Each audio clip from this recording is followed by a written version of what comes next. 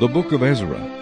Now in the first year of Cyrus king of Persia, that the word of the Lord by the mouth of Jeremiah might be fulfilled, the Lord stirred up the spirit of Cyrus king of Persia, so that he made a proclamation throughout all his kingdom, and also put it in writing, saying, Thus says Cyrus king of Persia, All the kingdoms of the earth the Lord God of heaven has given me, and he has commanded me to build him a house at Jerusalem, which is in Judah.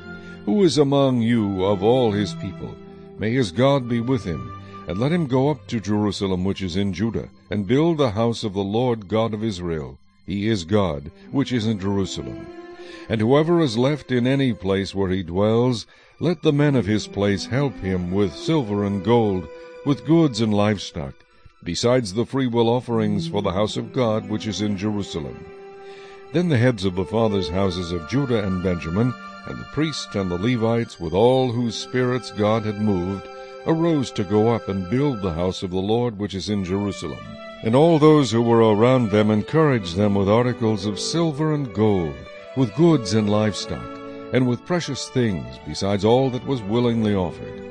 King Cyrus also brought out the articles of the house of the Lord, which Nebuchadnezzar had taken from Jerusalem, and put in the temple of his gods. And Cyrus king of Persia brought them out by the hand of Mithredath the treasurer, and counted them out to Sheshbazzar the prince of Judah. This is the number of them: 30 gold platters, 1,000 silver platters, 29 knives, 30 gold basins, 410 silver basins of a similar kind, and 1,000 other articles.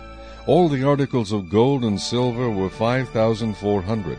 All these Sheshbazzar took with the captives who were brought from Babylon to Jerusalem.